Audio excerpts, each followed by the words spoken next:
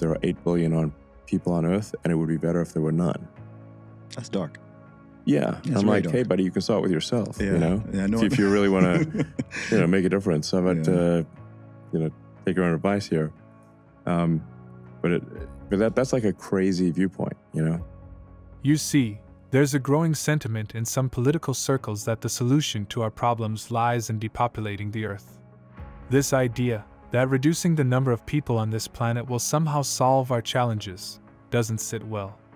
We understand the concerns about overpopulation, dwindling resources, and environmental degradation. These are real issues that we need to address, but the solution isn't in limiting the number of human beings. Life on Earth will still continue. The calamities that Earth has suffered where life continued afterwards, like gigantic meteorite impacts, supervolcanoes, the continents drifting all over the place. There have been times in Earth's past where it's been like a total snowball, or it's been absolutely sweltering hot.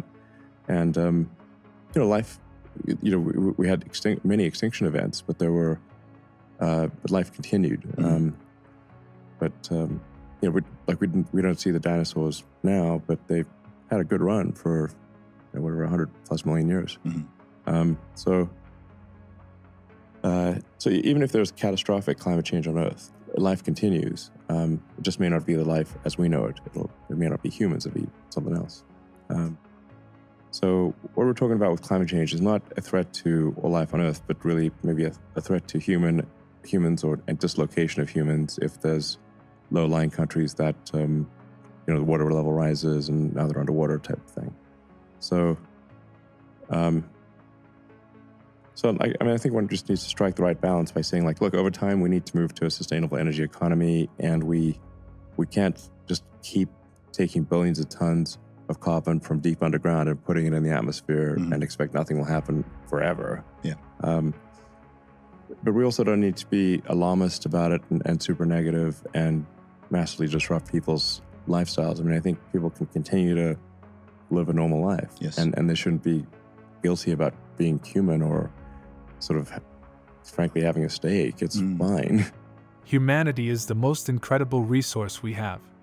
Our ability to innovate, create, and collaborate has led to some of the most remarkable advancements in history. Instead of depopulation, we should be focusing on finding sustainable solutions and developing technologies that can help us coexist harmoniously with our environment.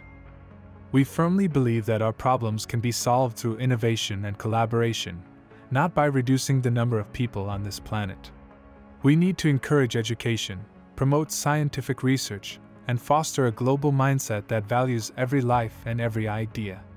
Together, we can create a future where all of us, and the generations that follow, can thrive. The cost of sustainable energy has been dropping tremendously, and you're seeing a lot more wind and solar, pair that with the battery, and you've got continuous power from wind and solar. That's actually very competitive. It's cost competitive. Actually, one of the nice things about, say, solar battery is you don't need to run high power lines all over the place. You can have some localized solar battery situation on your house or factory building, or you can kind of decentralize the power generation. And I think that's actually better for people to have decentralized power generation, and also decentralized communications. Like a lot of places, they skipped all the sort of phone landline stuff and went to cell phones. Yes. In fact, a lot of places in the world have way better cell connectivity than Silicon Valley, which is bizarre. Yeah.